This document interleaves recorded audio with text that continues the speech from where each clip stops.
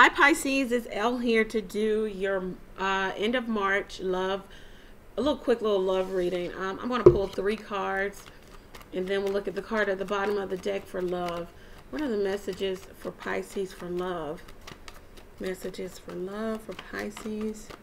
Messages for love for Pisces. 3 cards for love for Pisces. All right, 9 of Cups, nice. Wish fulfillment. Just feeling emotionally balanced, emotionally happiness here. The Hierophant, maybe because something is going your way, something traditional, maybe a marriage, maybe the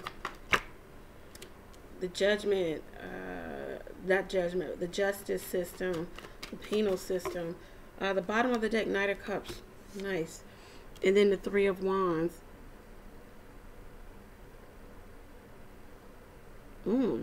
Why did I just get this? Okay, somebody's getting their wish fulfilled to walk away from a marriage. Knight of Cups could be you, Cancer, Pisces, Scorpio. 8 of Wands. This could be happening quickly. You could be having rapid communication in regards to the trouble in your relationship. You might have been with a very dominant person, or this could be you.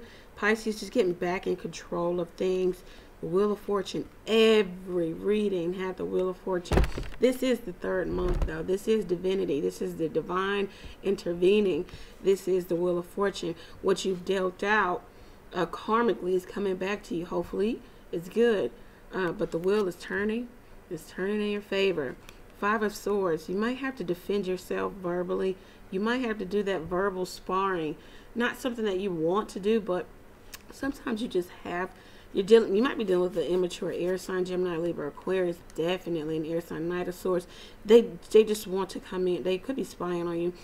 They want to come in and give their truth about a situation, but it looks like maybe for them and for you, 6 of Swords, you guys are just going to move away from the turbulence, the drama, into a more peaceful state. I guess after you both speak your piece, there could be some solidarity coming in for your new foundational start, either with someone in relationship, or this could be business. This could be pretty much anything. You might weigh up the options of this with the 2 of Pentacles, your pros and your cons. Wow. Then the 10 of Pentacles. Whatever this is, maybe it's a large sum of money, maybe it is marriage or engagement to someone who does have money or is very solid.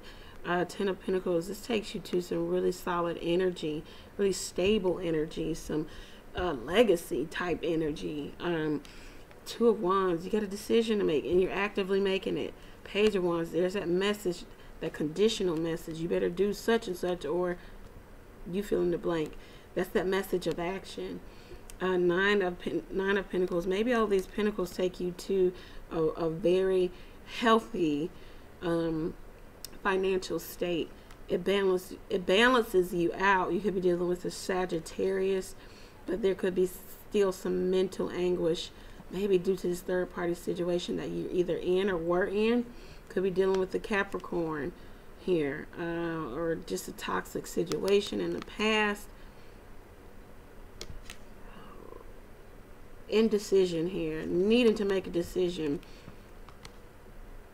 Messages of stability are around you and they surround you, but you're emotionally confused, maybe about Gemini, Libra, Aquarius. This is my Libra Aquarius card, maybe because they want to have a resurgence of love, but they may also have someone else.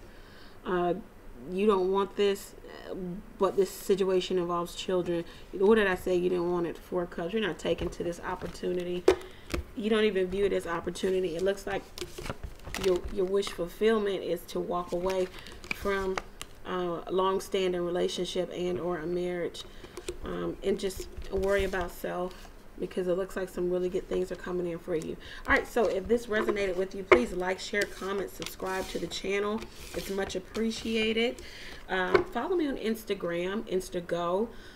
Choose to fund the page by clicking the GoFund ME link. Send me an email if you want to request a personal reading. Remember, Pisces, when in doubt, pray. I'm praying for you guys. Pray for me as well. I'll see you in April. Take care.